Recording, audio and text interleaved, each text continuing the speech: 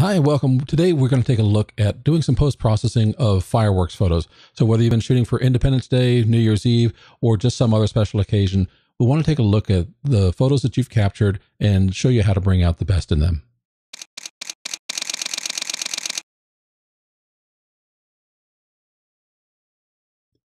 Okay, so for this particular photo, we have an image that's obviously shot at Walt Disney World in Orlando.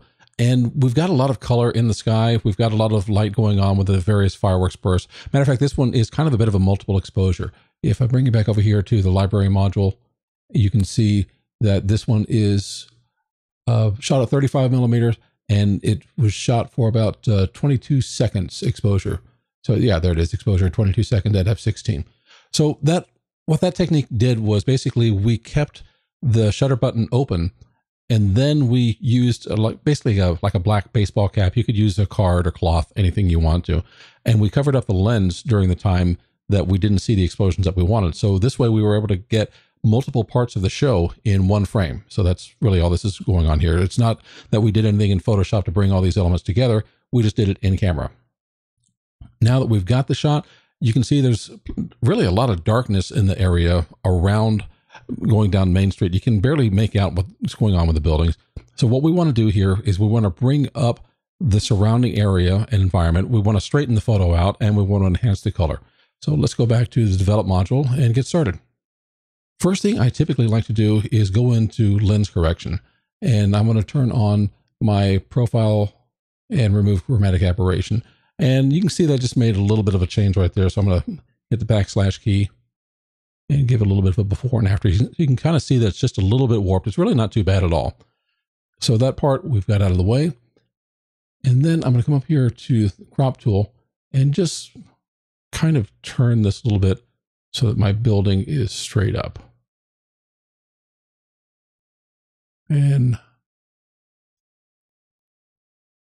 there we go. So we've cut out a lot of the bottom and some of the fireworks up top, but that's okay. Most of what we're looking for really is kind of towards the center of this. So let's go into the basic panel. And the first thing I want to do here is really open up the shadows and see what I've got in my environment. All right, so you can see that automatically that just gave me a lot of color. It shows me some more detail of what I've got along with the building. So I think we're off to a good start with this photo. And I want to play with the dehaze a little bit, just to kind of darken up the sky. So what I typically like to do is I want to bring my blacks down just a tad because I'm expecting this sky to be black. And I'm going to bring my whites up just a little bit. Highlights really depend upon the fireworks in the shots. If you're really bright, you might want to bring them down. If not, it's just really, you are kind of coloring to taste here. And I'm looking at, in this photo, I'm looking at bringing them down just a little bit. And the reason I want to do that is because these little spires that are showing up here, I don't want them to blur together because the highlights, kind of bleed into one another. I want to show unique and individual channels of light coming up and down here. And now let's go ahead and see what we can get with some contrast. I just want to bring that up. Okay, let's take a look at our before and after at this point. That was before, and that's where we are now. So you can see we've really kind of brought out the leading lines that are coming in here with the buildings. I think we can do a bit better. Before we do that, let's take a look at what we have in our sharpening. And what I would like to do here is just kind of look at the mask and see that we're only going to be sharpening the parts that we need to. And in that, I just want to sharpen up kind of our edge detail. And most of the photo doesn't need sharpening. So I was just holding down my Option key and moving the masking slider over to kind of get that black and white view. And that looks like it works for me.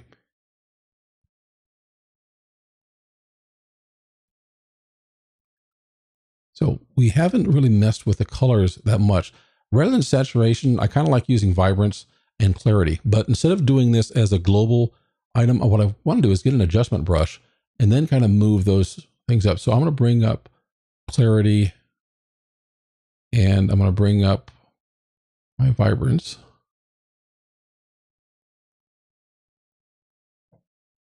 And let's see, hitting the bracket key to make my brush a little bit larger. And really all I want to do is affect the mask that I have on the fireworks themselves. I don't want to bring this on everything else. So I'll stop and let the spinning cursor go away and just kind of enhance those fireworks.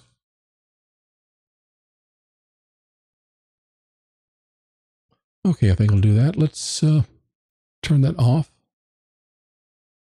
And it's kind of a subtle change, but an important one, I think. So you've got those colors popping out. Now if we take a look at our before and after. So there's where we started, and there's where we are now. What I'd probably like to do next is bring up with another adjustment brush, I want to pull out a bit more of what's coming on here on the sides and maybe highlight some of these things. So let's go ahead and get a new brush.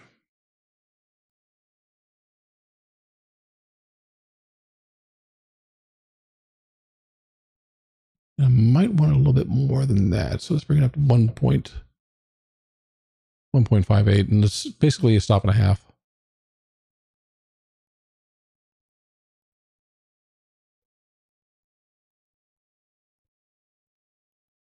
And hit the letter O to show up my mask.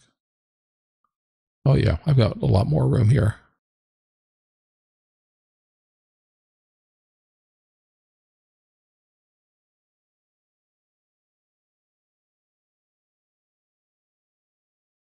Okay, I'm liking that better. So I don't want this to overwhelm the fireworks, but I do want to have some detail in here. So you can see the sign kind of came out a little bit, and we've got more on the building. We can see that down here with some of the lights are showing up, and these little Mickey pumpkin heads were kind of obscured. So we've got that in the way. Let's bring down just a little bit on the bottom here. And let's go back and look at our before and after. So there we are before. Like I said, you can't really even see the Mickey Mouse pumpkin heads that are over here. You can't really make out the sign or anything. The colors are there, but they're not quite as vibrant as they should be. But now it's more like what you would experience when you were there. They dim the lights within the Magic Kingdom, but yet there's still a little bit that you can make out because your eyes are going to pick up more detail than the camera's going to show. So you need to kind of replicate that when you're doing your post-processing. But mostly what I'm doing with this photo to bring out the color is I am trying to add more contrast and add my color and vibrance to the fireworks themselves rather than to everything globally. Because if I pumped up saturation, everything would be really cartoonish, and it's already kind of very colorful, even along these areas on the side that are kind of dim because of the lighting that's reflected on them and what they have just normally within inside of the environment. You can see on the bottom of the castle over here, there's a bit of a red light because Disney does a lot of dramatic lighting. So you've got kind of a colorful environment that leads you into your photos. Straightening it out, doing the sharpening, and also just a little bit of dehaze, because when you're getting into fireworks environments, you're getting some smoke and haze in there, and depending upon whether it's your first shot, usually those aren't so bad, but as the fireworks go on, more smoke and haze are going to come out. As you can see over here on the right-hand side, there's some of the smoke from the previous fireworks. And it's okay to leave that in there. That is part of the show. So if you want to really get in there and maybe get a healing brush and just kind of eliminate that, you could. I'm not going to do that because to me, that it's part of the scene. But overall, that's a very bright and vibrant kind of color. And that's what I felt when I was watching the show. I hope this has been helpful for you. We have more tutorials on the YouTube channel, so please visit us. You can go to williambeem.com/YouTube and check out the channel. I would love it if you would subscribe.